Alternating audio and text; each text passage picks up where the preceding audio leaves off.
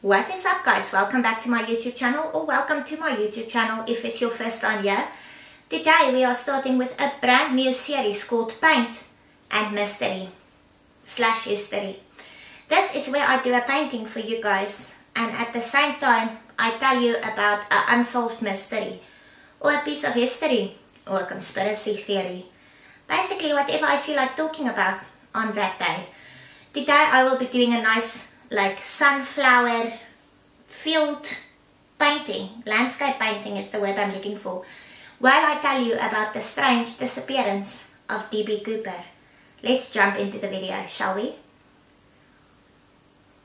So back in 1971, on the 24th of November, a man calling himself Dan Cooper walked into the Portland International Airport and he bought himself a ticket to Seattle, which is in Washington, which is in America. He bought a ticket paying cash, and he was later described as a man in his mid-40s. They said he was wearing a suit and a tie and a white shirt and like a trench coat, a raincoat business, and he also carried a briefcase and a brown paper bag, which before they took off, he ordered himself a bourbon and soda, and he had a few cigarettes. On the plane, this is because it was the 70s and people didn't care about nonsense. If you want to smoke on an airplane, go ahead. Who gives a crap? We have other things on our mind. You know, the good old days. Anyway, they then took off, and Mr. Cooper called over the flight attendant lady. Her name was Florence, which is a beautiful name, first of all. I love that name. And he handed her a note. Alright. She then took the note and put it in her pocket, which angered Mr. Cooper because he's giving her the note for a reason. I don't know what she was thinking. Did she think it's a love note and she'll read it in privacy? I don't know. She then put the note in her pocket, to which Mr. Cooper said, "Miss, you better look at that note. I have a bomb." It's funny, not the fact that there was a bomb, that is scary, but the fact that he was being all on the down low with it, né? Giving her a note all subtly. And then she puts it in her pocket and he has to be like, "Hello, I have a bomb. Get with the program." It's funny. Anyway, he then told her to sit down next to him, and he opened his briefcase and showed her what's inside the briefcase, and it was like a bunch of wires and dynamite looking stickies. It looked very bomby, is what I'm trying to say. He then told Florence to take a note to the cockpit pilot people, the flyy people, and while she did that, he told the other stewardess, Tina, that she must stay with him. She is now the middleman, and she spoke it on the phone to the cockpit, and that's how they communicated from here on further. Florence then took the note to the cockpit, and the note read, quote, "I won $200,000 by 5 p.m. in cash. Put it in a knapsack." Like, what is a knapsack? And I don't want confused about what is a knapsack. "I want 2 back parachutes and 2 front parachutes. When we land, I want a fuel truck ready to refuel. No funny stuff, or I'll do the job." It's funny. It sounds so like international man of mystery. No funny stuff, or I'll do the job. So, like I said, while Mrs. Florence was in the cockpit busy relaying the note to the pilot people, Tina was sitting there being all middle women, you know. So, on the ground, everyone was scrambling to get the money and the parachutes together, while the airplane was circling around and around, doing a little loopy-loop over the Seattle airport. And eventually, 2 hours after this flight was scheduled to land, they landed. And I think the people in the plane who had like meetings was very pissed at Mr. Cooper. Like, "I have things to do, and you are holding us up with your bombs and stuff." Also, apparently, a lot of the people on the plane didn't even know that they were being hijacked when they landed. They did not know what was going on, which is the level of minding my own business that I aspire to, you know.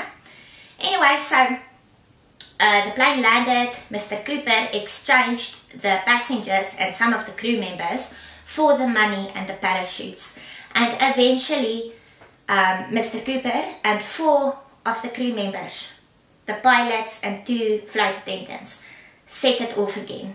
And Mr. Cooper requested that the plane fly below 10,000 feet. He said he wants the back staircase thingamabob, the one that's under the airplane, he wants that to remain open. And yes, he wants to go to Mexico City as his end destination. They tried to meet all of Mr. Cooper's demands because he had a bomb. But unfortunately, 2 of his demands could not be met. Okay, the pilot told him, listen, we cannot go one way to Mexico City without stopping for a refuel. It's just not physically possible. And I mean, we don't want to crash, preferably. So eventually they reached the agreement that they would stop to refuel at Nevada, Reno, Nevada. And also the pilot told him, listen, we cannot take off with the back staircase thingy open. It's not possible.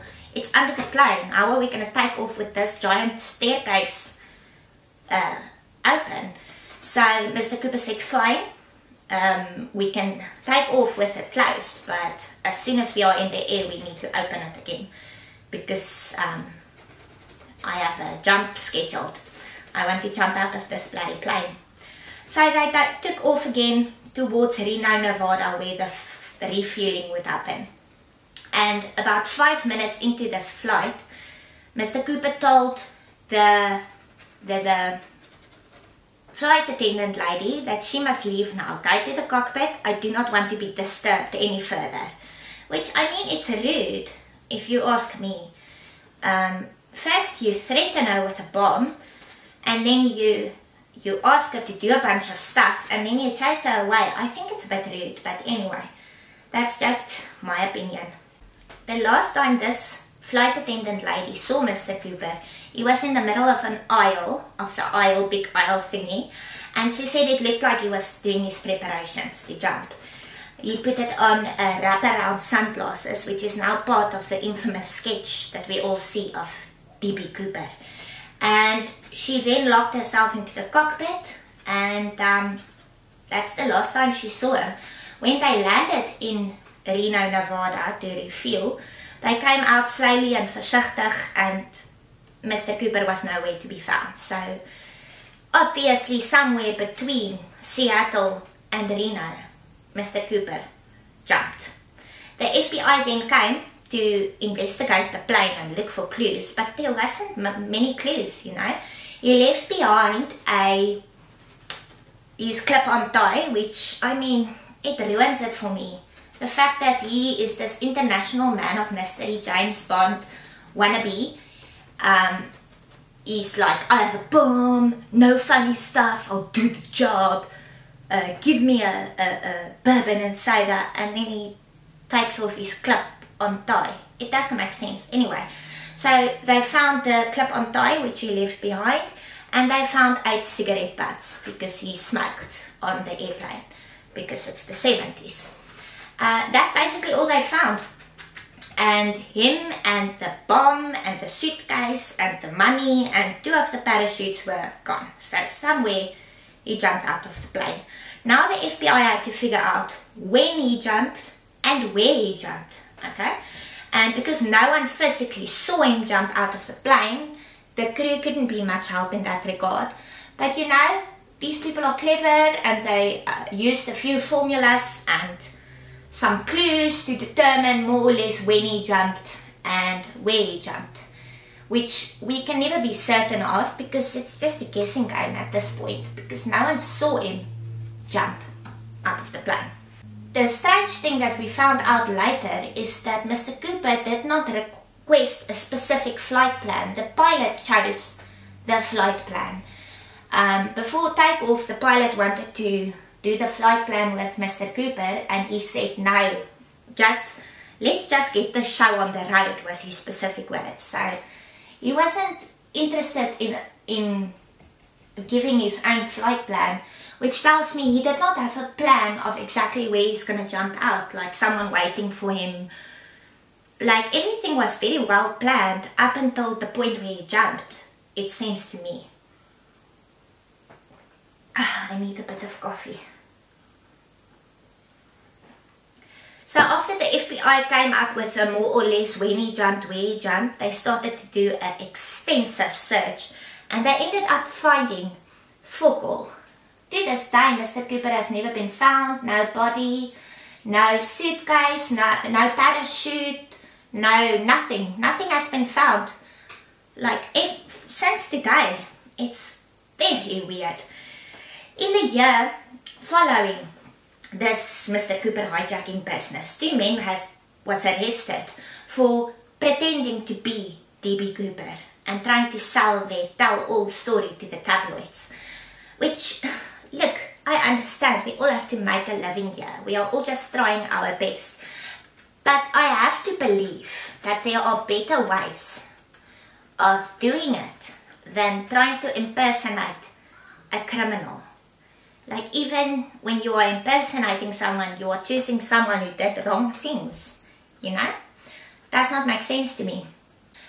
9 years, almost a decade after this DB Cooper business, a little boy found a little paper bag filled with $20 bills on a beach, okay? And they knew about the DB Cooper case. They knew that the ransom was all in $20 bills, which DB Cooper requested specifically. So his parents gave the money in at the police, which, I mean, very great job. Very proud of you for giving in the money. Not a lot of people would do that. Like, a lot of children would find that money and go and buy themselves 100 safe stockies. Anyway, the FBI then checked the money and the serial numbers matched the money that they gave as ransom to DB Cooper. And all in all, it was just over $5,800. And that's the only money that's ever been recovered. Now, there was a lot of questions like, how did the money end up there? Because it made no sense. It didn't make sense according to where he jumped out of. And it just didn't make sense. And they ended up coming to the conclusion that it had to come there by human intervention. So either DB Cooper put it there, or someone found the money and put it there. So someone might have found DB Cooper's body and then looted his body. And then that's how they came across the money. Don't know, no way to for sure say. Like everything in this case, everything is a bloody mystery. Hence, paint and mystery. So now we can get into some of the theories and the suspects. Now, first of all, the suspects in this case spans into the hundreds. There are hundreds of suspects and theories, and it's impossible to put all of them here. So I'm just going to cover a few of the more interesting options. Suspect number 1, Richard Floyd McCoy. Can we just all agree that that is one bloody cool name, eh? It sounds like the real McCoy. Anyway, 5 months after the DB Cooper hijacking, this man, Richard McCoy, was arrested for, get this, hijacking a plane. And the hijacking that McCoy did fit the MO of what DB Cooper did. It had the same MO, and his note also contained the phrase, "No funny stuff," which, I mean, sounds compelling to me. McCoy's family also apparently identified one of the items that DB Cooper left behind on the plane when he did his hijacking. This sounds a bit weird to me. Like, what item? Why are they not telling us what item? Because what we know were found on the plane was a tie and cigarette butts. So how can, I don't know, it doesn't sound very interesting to me. But this Mr. McCoy was sentenced for the hijacking that he was caught in. He was sentenced to 45 years in prison, but he then escaped because very clever. And then he promptly got shot in an FBI shootout and he died. I guess the lesson that I want to teach you today is don't do crime. It doesn't pay. Well, sometimes it does, but not in the long run. Don't do crime, kids. Do nice jobs. Anyway, so that is our first suspect. Suspect number 2 is a guy named Dwayne Weber. Okay, he claimed to be DB Cooper on his deathbed. While he was busy dying, he went, I have a secret to tell you. I am Dan Cooper. Which his wife then said, like, that's what he said just before he died. And she said it started to put a lot of things into perspective for her, because then suddenly she remembered he often had nightmares about leaving fingerprints on a plane. He also had a terrible knee injury that he claimed to have gotten when jumping out of a plane. He also apparently went to that beach where they found the money. He was at that beach at some point where the boy found the money, you know. And his wife is now telling people this, telling the police this. I'm like, where have you been? Why haven't you told them before? She also said that he had an old Northwestern plane ticket for no apparent reason. If that's the case, why is the case not solved? Because if he had a ticket, the name on the ticket would must say Dan Cooper. So, I don't know, there's something fishy here. It's just, it falls into place too nicely. You know what I mean? So, the third suspect is a man named Kyle Christensen. And his brother Lyle Christensen watched an episode of Unsolved Mysteries and he became convinced that his brother was DB Cooper. He cites a deathbed confession, another deathbed confession, where his brother, just before dying, looked at Lyle and said, I have a secret to tell you, but I can't. And then he died. Talk about a cliffhanger. Anyway, this doesn't seem plausible to me, to be honest, but they did rule him out more or less because he didn't fit the physical description.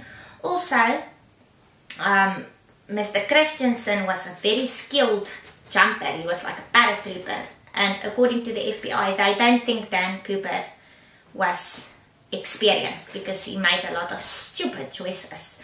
Which brings us into the final theory for today, and that is the theory that he is all sorts of dead. Hashtag deceased, you know. Because they cited a lot of reasons for this theory. First of all, no experienced jumper would jump in the middle of the night with very, very strong winds and low visibility. Apparently he jumped in a like wooded area and there was trees all below him, and you couldn't see below you while you were jumping because of the clouds. So he also chose, one of the parachutes that they sent at him was a training chute that was sewed shut, and he didn't notice the difference, which is also weird. The thing about this theory is, like I said, no body has ever been found. Wouldn't it have been found by now? Not only that, the parachutes hasn't been found, the briefcase hasn't been found. Nothing has been found on this guy. So, I guess this story will remain a bloody mystery. That is until we can find something conclusive. What do you guys think happened to DB Cooper? The B, by the way, was like a mistake that was made by the newspapers. So no one knows where the B comes from. He never called himself DB Cooper, he said Dan Cooper. But anyway, that's on a side note. What do you guys think happened to him? I would like to think about this like very, very old Wimmy sitting on a beach somewhere counting his $20 bills. Huh? Wouldn't that be nice? But I think he's probably dead cease. That is what I think. What do you guys think? Also, let me know what mystery, conspiracy, piece of history you would like me to cover next week, and I will see what I can do. Remember to subscribe. Don't be a roofkyker. Okay, we'll chat again next time. Okay, bye. Remember to subscribe down below.